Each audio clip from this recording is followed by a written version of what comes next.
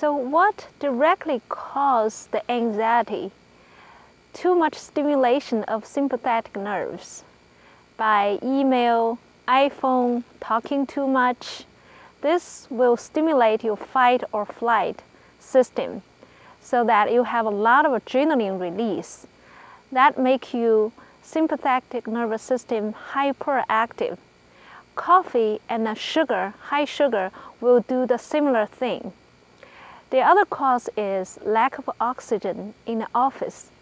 We stay the most of the time inside the office with much less oxygen level, and that also weaken the relaxing part of the nervous system called the parasympathetic nervous system. That's why I come to this park with the woods behind me and around me, because this is a big natural oxygen tank that you can take a deep breath in and you instantly relieve the stress and just relaxing your sympathetic nervous system.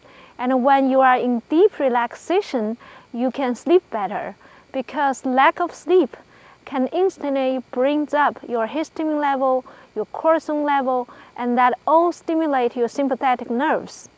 So we should go to the beach, forest area, and do the deep breathing so that the increased oxygen level will quickly slow down your heartbeat, will dilate your small blood vessel, bring more blood flow to the hand and the feet, your heart.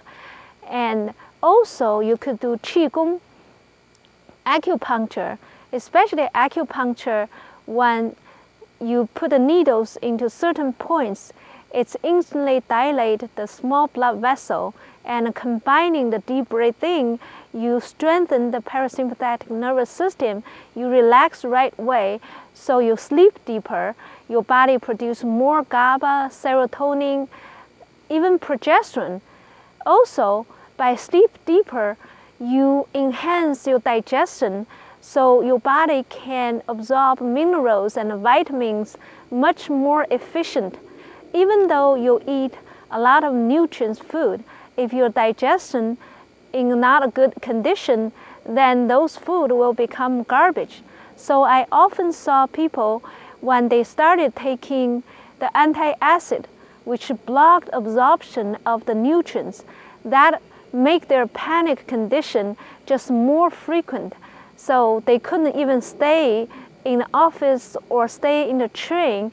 The reason the anxious people does not like stay with a group of people, because the oxygen level is so low, their sympathetic nervous system get to a certain level that their heart rate goes up, their breathing becomes shallow, they have to get out of the office.